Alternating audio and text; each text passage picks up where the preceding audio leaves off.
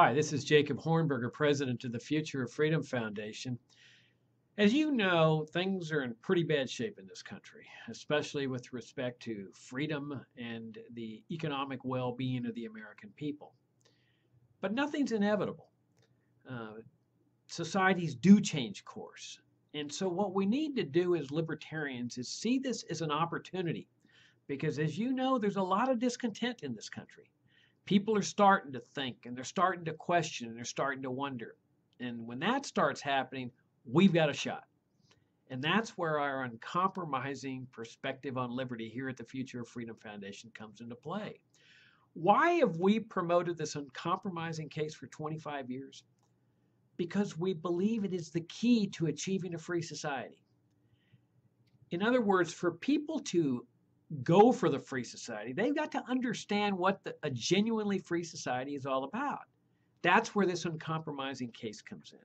They look at it, they read it, they hear it, and all of a sudden they say, now I see what libertarians are standing for, why they're fighting to restore a heritage of liberty and free markets to the United States.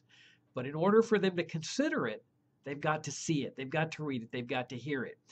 Because it's very rare that a person conceives of these principles all on his own.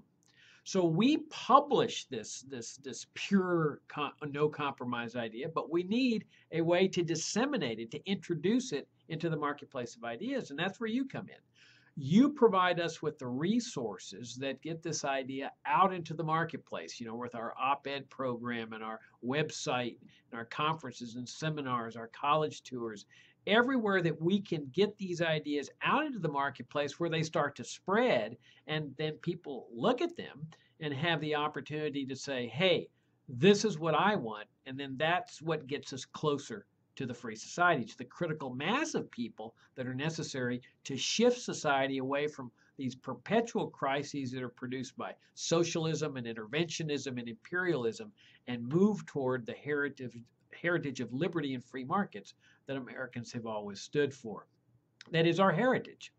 So I hope you'll consider giving us your support here at the end of the year. We need your support. We depend on it. Most of the resources that finance our operations in 2015, we raise here at the end of the year. It's tax deductible, as you know. And I hope that you'll give us your positive consideration, because it's only through your support that we're able to get this uncompromising message out of the marketplace, which we hold is truly the key to achieving the free society. Thank you so much.